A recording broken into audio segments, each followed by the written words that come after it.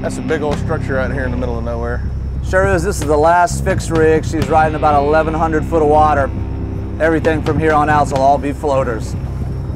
Oh man, Blair, we gotta spin and go up to the bow. Are we here? Yeah, we're definitely here. They're popping. It's been too long, Mike, too long. Go up to the bow, give it a cast out to the left. There's a whole pod of them. They're jumping because they're happy. All right, brother, here we go. First cast of the day.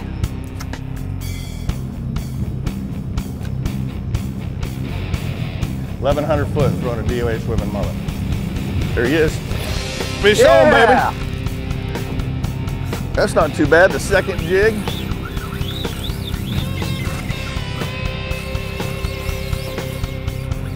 Is that music or is that music? Let's run back to the back. We're going to introduce you who we're with today. Well, welcome to this episode of Addictive Fishing. We're with my buddy here, Capt Mike Ellis, out of Venice, Louisiana. And if you saw that big structure behind us just a second ago, we're off fishing yellowfin tuna, blackfin tuna, wahoo. Maybe a few dolphin this time. The water's just about warm enough. Well, right now we don't know what we got on. It's probably a little blackfin. I hope you don't mind, but there's way too many fish around right now to not make a cast.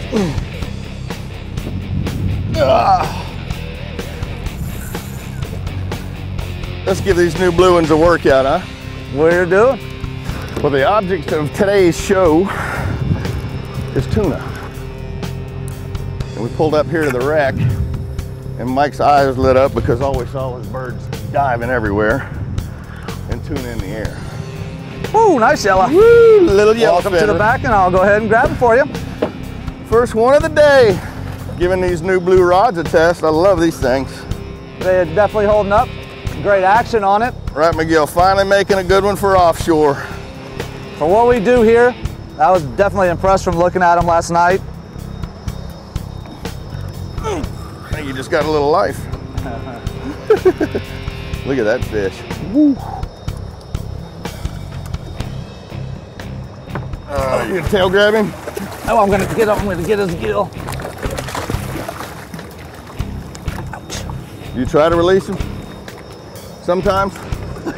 Sometimes. How about when swimming? Now folks, this is something I use inshore all the time. A DOA swimming mullet. Look, you ate the eyes off of it. Let me see that fish. Good job, Blair. Yellowfin tuna, baby.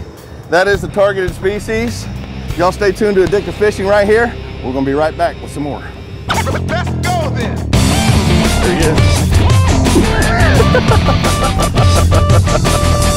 Oh, come on, baby.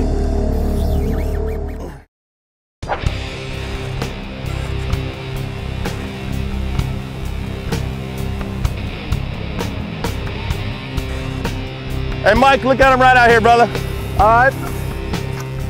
Welcome back. We're in the yellowfins again. Let's see what happens. Basically, this DOA swimming mullet, I toss it out and just let it sink down, let it sink down. And as it's sinking, it looks like it's swimming down, trying to get away. Couple of jigs, let's see what happened. It worked the first time. I'm right in the middle of them over there. There he is. Look at him on top out there. It don't feel like a tuna. It feels like a dolphin. You know, we got a scattering of, oh, here he is. There we go. I think he just realized he was hooked. Well, now we doubled up on him. Ah, man, I popped that one off, but doesn't matter. 360 degrees or anywhere you look, the fish are all over. Just cast, you'll get another one. Mike got chopped. I think it feels like dead weight. We really don't have too many problems with sharks, but every once in a while we'll get them. Is that a blackfin? I can't tell. It looks like he may be a nice, nice little black. What's that under him? No, those are sharks there. Shark? Yeah. Look at them, they're hungry too. Put him around. Got him? Little blackfin here. Blackfin tuna. Little, had a little run in with the tax man down there. That would be a man in the gray suit, otherwise known as a shark. Well, what do you do with the blackfins? You use these for sometimes chunking tuna bait, don't you? A lot of times we'll use them for bait. this size right here is perfect. The fish are biting on the top good enough. We'll get him chilled out and it'll make great, you know, great sashimi tonight. Okay. Or we can let him go. Go ahead and toss that one back. There's plenty here. Off he goes. Off they go. I need to rig me up another bait. Yeah, you do. Blink, we'll have one on in a second. Down, down, down, down, down it goes. You kind of get impatient because it's 1,100 feet here and you got to just let it sink as far as it can because it'll never hit the bottom. You want it to hit down there where them tuna are, down about 100 feet though.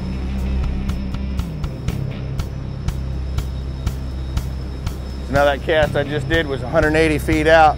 Now it should be about 150 feet right below the boat.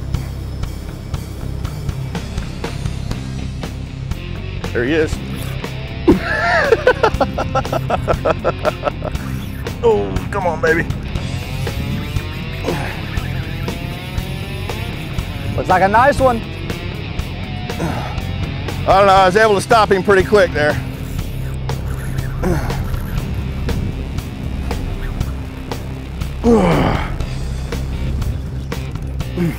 You say we can catch him till our arms fall off? I believe so today. That was some serious fog coming out here this morning. Yeah, this time of the year it's bad. Gotta trust that radar. That water's what, at 40, about 45 degrees 44 right now? degrees, yes. We're talking about the Mississippi River as it's dumping out here into the Gulf. And we couldn't even break the cameras out this morning because the fog was just so thick. It looked like pea soup out here. Yeah, you look north, you can still see fog in the Yeah, there's quite a few banks coming out. At least it's burning off by the time it gets this far out. Usually, yes. Well, brother, we're flat giving these new rods a workout. Very impressive so far, definitely impressive. There's your fish. And a big shark. Oh, he's hungry.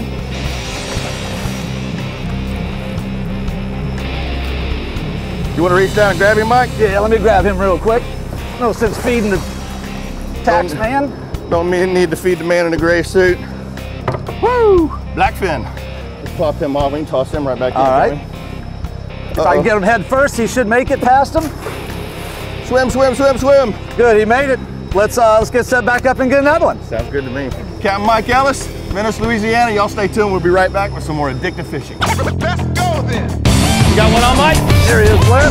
He's got a blackfin on or something now. Probably blackfin. We're close to the rig. Nice one on the jig.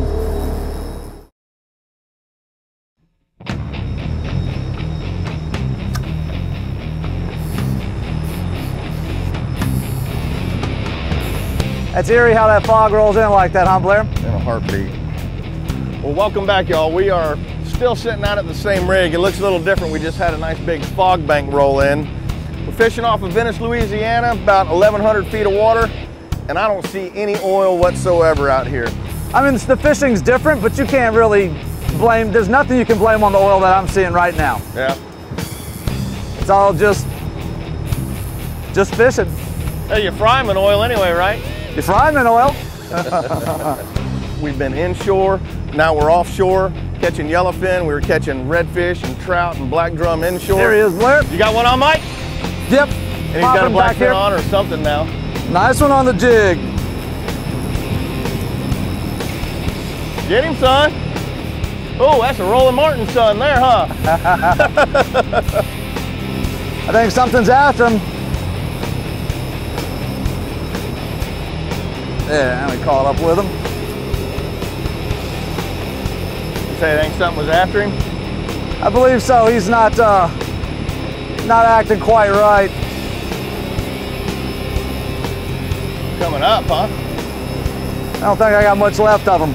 A bit of weight to him, maybe. That's what that one did to me. Come up, come up, come. All of a sudden, Barely see him. Oh, a little yellow.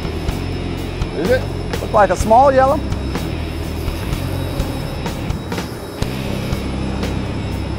No, it's just a good black. Good blackfin. That'd be perfect bait size, especially in the summer if we're going to try to live bait a marlin. Yeah, Be candy right there. that'd be him, huh? That would be him. You getting about ready, Mike? Yeah, he's right here. Step back for you. Blackfin tuna. Let me show you something really neat that I just find fascinating about a tuna. It's how they can go through the water so fast the peg fins actually fold back into the body, and if you see, there's a little ridge right here in their body. And if you ever get out here with Mike and catch one, look at this. It is absolutely cool. They fold that back down, and Mike, you said they fold their dorsal down too. Yeah, also the dorsal goes right in that little slot. It goes in and just becomes perfectly hydrodynamic. That is a good specimen. Yeah, and also when you're spearfishing these, all you see is the little finlets right there. You'll just see, they're not a fin moving at all, and all of a sudden those little finlets will start twitching and it's gone. You never see any fin movement at all. Well, let's jolt this guy back in. All right, send him in head first and another. Charge him up. And off he went. And off he went. Awesome. We're gonna get another one. Now what Mike did here, it kind of, the fog bank came in and they weren't popping on anymore, so Mike put on a deep jig, dropped it straight down, and just basically jigging what, 100? Dropped about 150 foot. Unbelievable. Cranked it 2-3 times and that was it. All you gotta do is come with Mike, he can tell you what to do. I'm gonna get my jig. See if we can't find another one like that.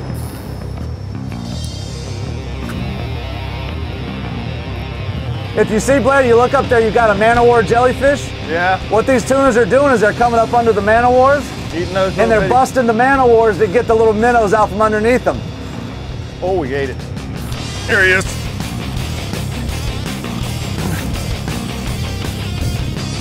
I think he's hooked now. Shaking that head, brother, shaking that head. Now he's running.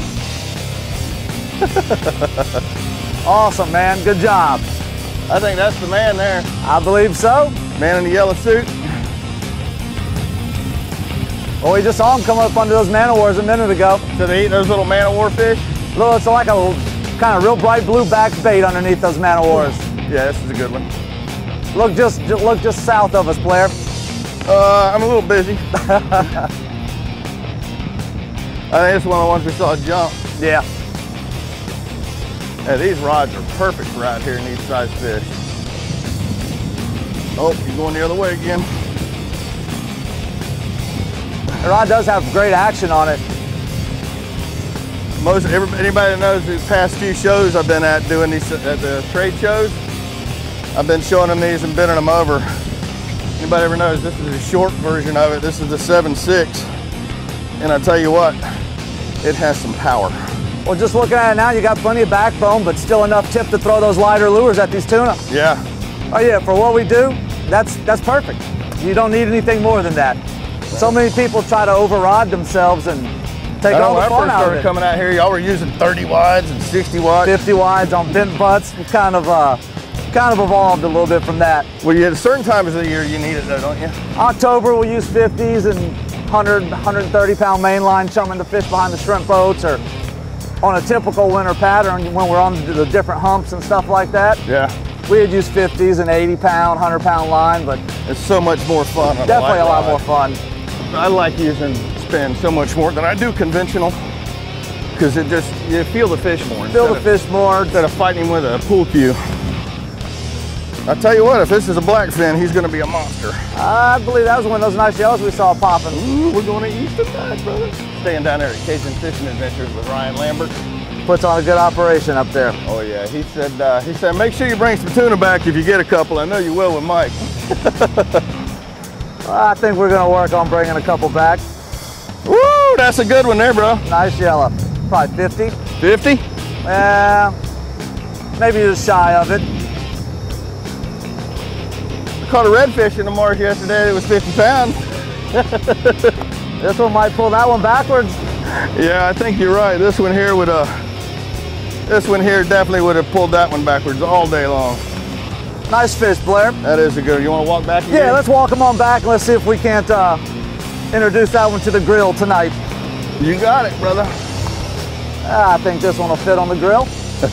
In a couple of pieces.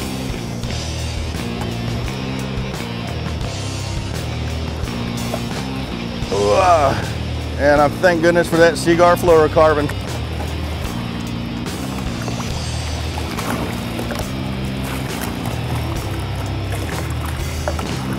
Good to go? Yes, sir, brother. That is going to be some good eats tonight. There we go. Look, that swimming mullet down in his throat, man. Did he want that or what? He liked it. Yellowfin tuna, y'all stay tuned. We're gonna be right back with some more addictive fishing. That one folds down too. Woo, hydrodynamic. That's why he was pulling that drag out so good. We're gonna be right back with some more yellowfin tuna. Y'all stay tuned.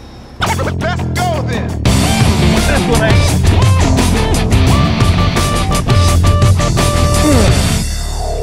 Oh yeah.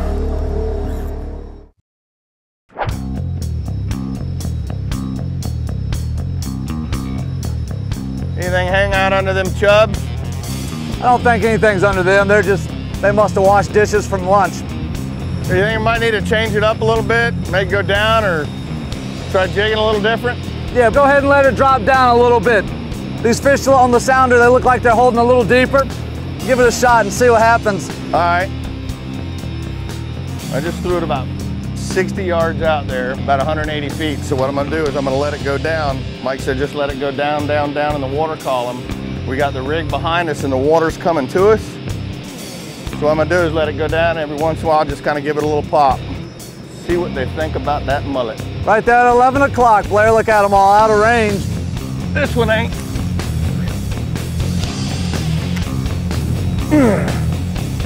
Oh yeah. Come on. Must be a blackfin, hadn't done a big run yet. Big. Well, there I go speaking.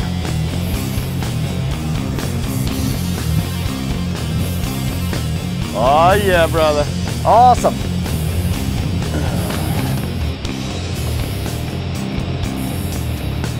Well, now he's feeling a little better. Feeling like a blackfin now.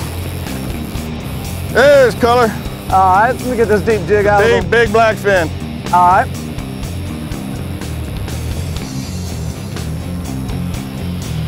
A football.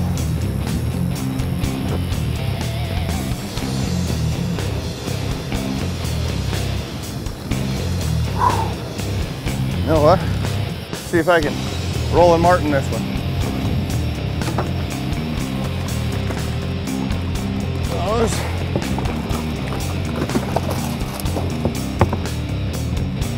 We can get this one out without bleeding.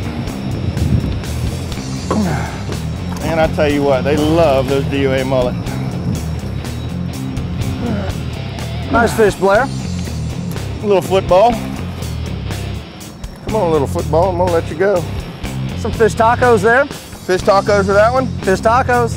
Well, really, no matter what kind of tuna they are, they're all tasty and they don't go to waste. No, they don't. Especially here on Highway 23.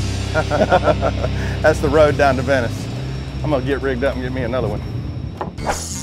Rig It Right by Wright & Miguel. On today's Rig It Right segment, I'm gonna show you what we were using out there today. A little bit different today because the fog rolled in on us out there and it looked like pea soup. We were probably 25 yards away from the rig and couldn't see it. Safety concerns, we went ahead and headed back in. Plus Mike wanted to head up and get some of these baits. And the baits are one of my favorite. It's a DOA swimming mullet. Got a nice strong hook for those yellowfin tuna out there. And this bait works on any pelagic that eats mullet. Great little bait. You saw it working, getting the job done. Using 60-pound test Seaguar fluorocarbon leader. A little bit heavier leader than what I'm used to using because those tuna have really rough mouths and can really chafe up your leader. So kind of stepped it up a little bit. Using 30-pound test Finn's original PRT. Didn't have any wind conditions out there to really concern me with. And if you notice the new rods, this is the 7.2 model. They have really stepped it up. Wright McGill with this S-curve technology. These are the offshore models and I can't wait to get some redemption on some of those permit down in Southwest Florida with this rod. The reels, got some bigger reels coming out too, from a 5,000 all the way up to an 8,000 size reel. There's your bait check for today.